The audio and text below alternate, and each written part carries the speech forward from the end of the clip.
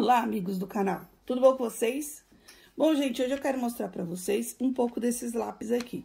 Eu fiz uma live usando primeiro um, depois outro, mas eu quero mostrar pra vocês um de cada vez. E vocês pediram muito pra depois da live eu fazer esse vídeo aqui, mostrando mais passo a passo, na verdade, mostrando um pouquinho mais rápido, né? Porque na live demora um pouquinho. Então, eu quero mostrar pra vocês esses lápis. Hoje eu vou mostrar os tons quentes. Mas eu quero mostrar pra vocês que existem os tons frios e os tons quentes aqui da Faber-Castell.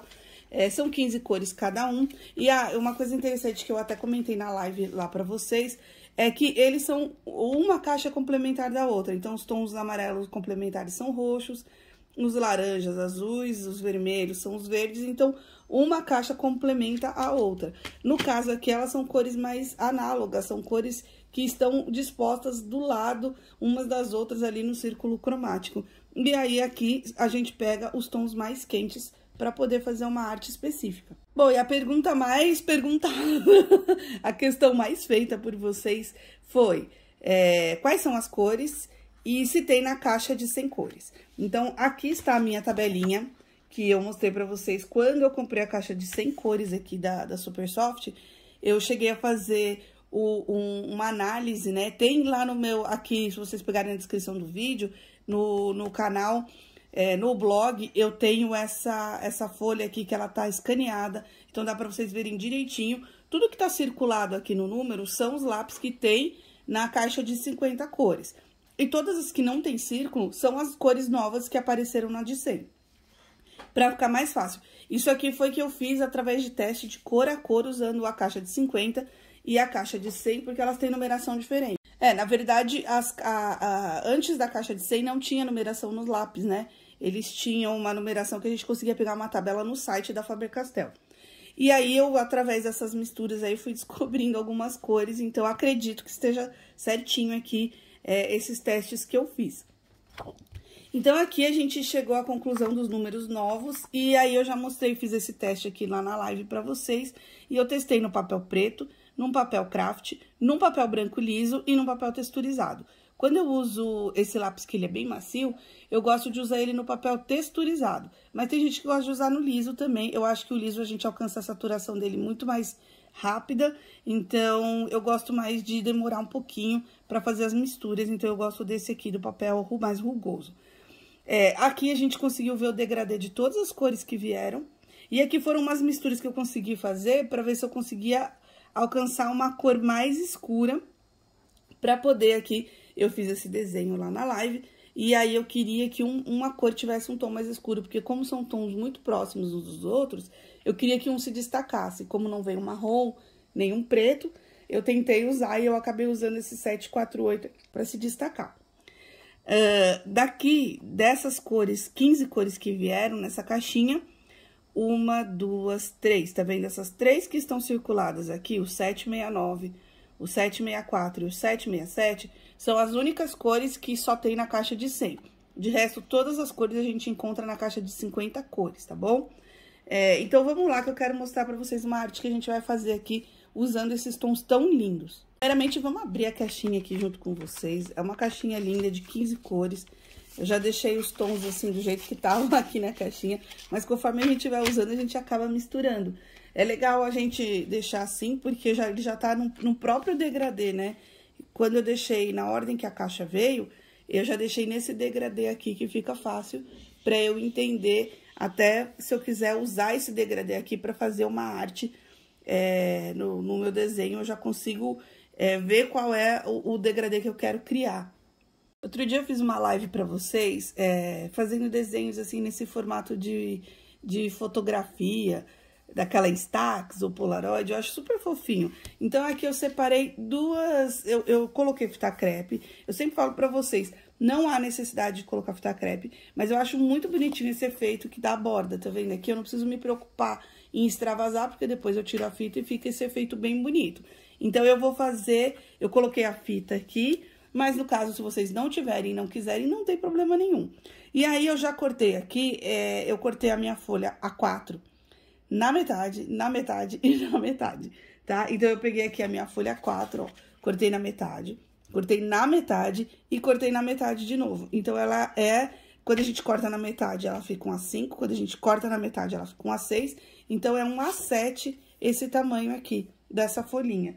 Por quê? Pra gente poder fazer 2 desenhos bem dinâmicos e bem passo a passo pra você. Como aqui eu tenho pra misturas vermelhas, laranjas, amarelas, eu percebi depois aqui com o meu degradê, que a gente tem bastante tom de rosa. Então, eu vou usar aqui o amarelo, esses rosas e o roxo. Dessa vez aqui, nesse aqui, eu não vou tender pros vermelhos e laranjas.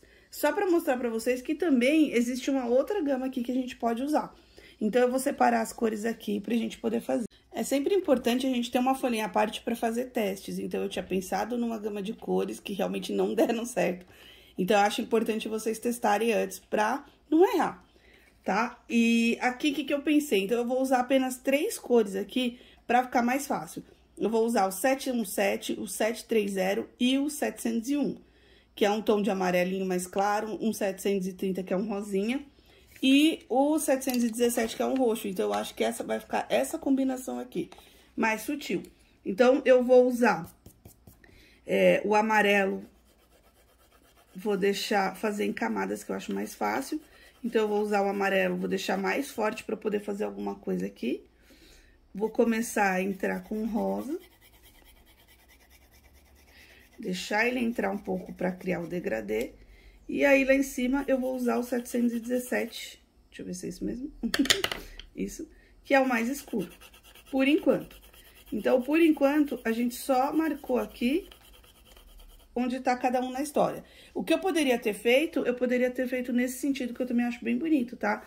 Mas dessa vez eu vou usar nesse sentido horizontal.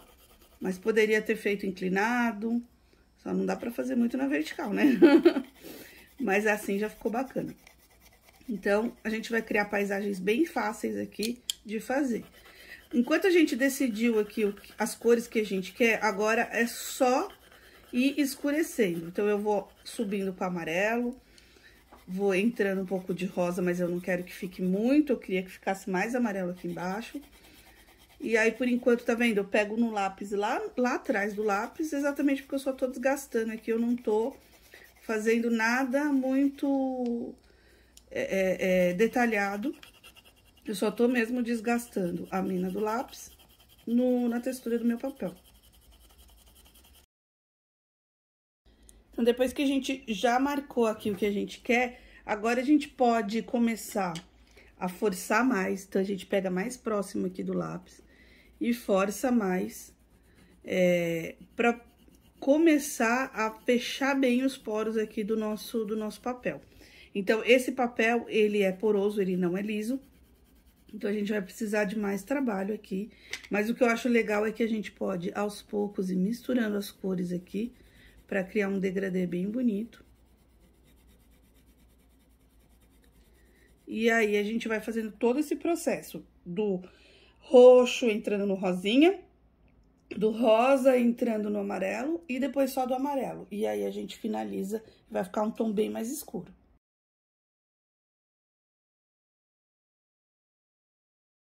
Então, eu fiz esse degradê aqui, usando 3 cores. E agora, eu vou usar as cores básicas aqui que vem na caixa, que eu acho que dá pra gente usar. Que são o degradê desse vinho aqui mais escuro. E aí, a gente vai puxando até o amarelo. Aqui, então, são 3 cores e aqui o degradê de pelo menos 5 cores que eu vou fazer. Vou fazer do mesmo jeito, começar mais fraquinho e fazer pra deixar um fundo bem lisinho, que nem a gente deixou aqui, tá bom? Eu tô usando as cores 748, 703, 702, 726 e 701.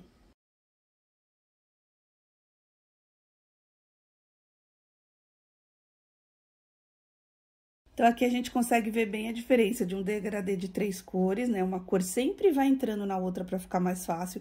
Então, a gente separa o amarelo, o rosinha e o rosa mais escuro. E aí, a gente entra com uma cor na outra, entra com uma cor na outra pro degradê ficar sutil. E aqui a gente tem mais 5 cores. Então, o degradê vai ficando mais bonito. Quanto mais cores a gente vai agregando, mais bonito fica. Se a gente colocasse um preto aqui, que no caso não tem, um marrom escuro, ia ficar mais bonito. E, gente, isso daqui eu fiz, passou rápido o vídeo, mas com certeza demora um pouco pra fazer.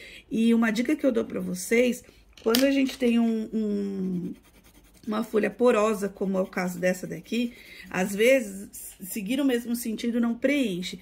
Então, não sei se vocês prestaram atenção, mas às vezes aqui eu viro o ângulo do meu lápis para ele poder preencher esses pontinhos brancos que ficam ali embaixo. Porque às vezes ele não consegue preencher, então a gente muda aqui, ó, vai mudando o sentido dos nossos risquinhos aqui, para que ele vá preenchendo os branquinhos que estão lá embaixo do papel, tá? Isso aqui é do papel. E aí, vai ficando mais bonito ainda o degradê. Agora, pessoal, a gente pode usar muitos efeitos aqui. Com um fundo desse, a gente pode colocar uma linha cheia de passarinho, uma árvore. A gente pode colocar tanta coisa. A gente pode colocar uma cidade, pode colocar um campo, pode colocar pinheiro. Nossa, tanta coisa legal que a gente pode colocar. A gente pode apagar e colocar um sol aqui. Então, deixa a imaginação fluir, e com essas paisagens pequenininhas aqui, a gente pode fazer muita arte legal e distribuir, deixar fácil aqui, que vai ficar bonito no mural da gente, onde a gente quiser expor. Só que eu, diferentemente desse aqui, que eu só usei os lápis de cor que vieram na caixinha, eu vou usar o preto aqui para destacar esse fundo e para mostrar também uma forma diferente de usar. Então, você pode usar o lápis de cor preto. Eu tô usando o próprio SuperSoft que eu tenho, da caixa de 100 cores aqui. Mas eu vou usar ele, porque até na caixa de 12 vem o preto. E eu acho que ele vai destacar aqui, vai dar mais contraste. E aí, até quero mostrar pra vocês um pouco da diferença dele, diferente do desenho que eu fiz na live. Aqui eu vou colocar uma árvore saindo daqui, ó. A gente tem que levar em consideração também que a gente já saturou bem o papel. Então, eu vou colocar uma árvore saindo assim do canto.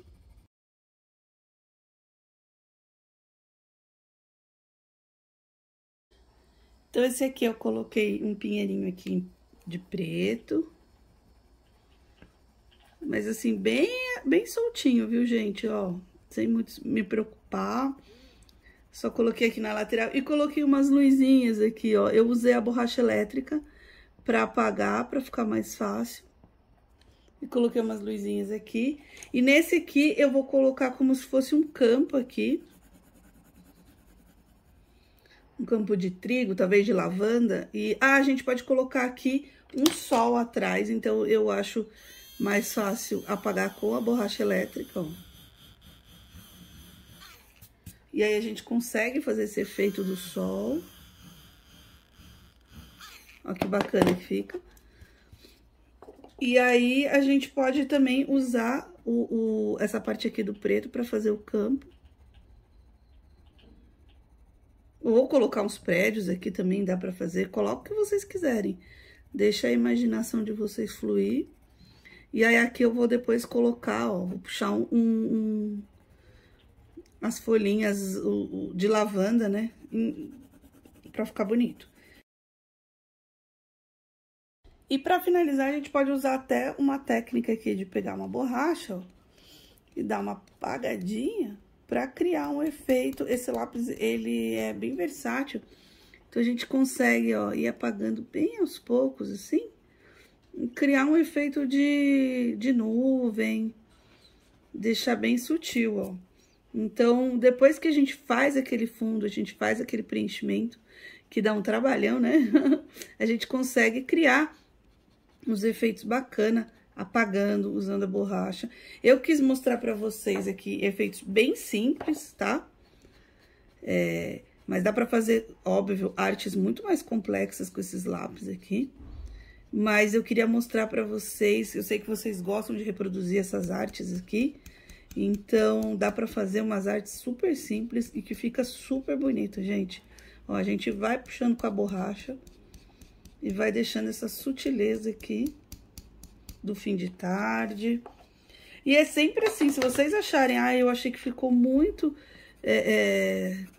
branco, você vem aqui e pode passar a cor em volta de novo. A sutileza da cor aqui. Por exemplo, o meu sol amarelo, eu quero que ele fique mais amarelão aqui, ó. Então, eu posso arrumar. A gente sempre pode ir e voltar no processo da pintura aqui, sem estragar a nossa arte. Então, a gente deixa, assim, uma nuance de fim de tarde. Ó, aqui, por exemplo, eu posso ter coberto muito, colocado muito branco, então agora já cobri de novo.